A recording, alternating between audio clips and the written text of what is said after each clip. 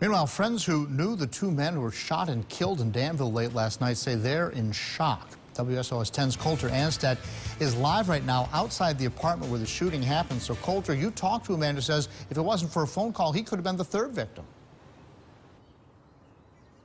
Oh, that's right. James Russell says he was on his way to apartment 320A here behind me on Hughes Street, where he used to live. But he says before he got here, the mother of his child called him and asked him to stop by. So he did and did not come to the apartment. 47-year-old Alan Wayne McFall Jr.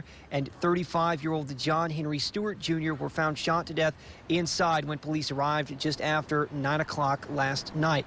Now, Russell says he did not know McFall, but he has known Stewart for more than a decade.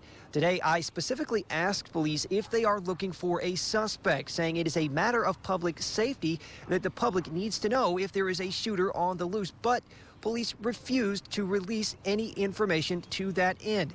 Police also refused to release any information regarding what may have led to the shooting. He was a great boxer, he was a great friend, a good listener. If it wasn't for the mother of my child calling me 20 minutes before it happened, I would have been right there sitting in the house when it happened. Now, I also spoke to two residents who were up in an apartment up above 320A last night when the shooting took place. They said they were watching a movie and heard about 5 shots, and they too say they are shocked. Live in Danville, Coulter Anstead, WSLS 10.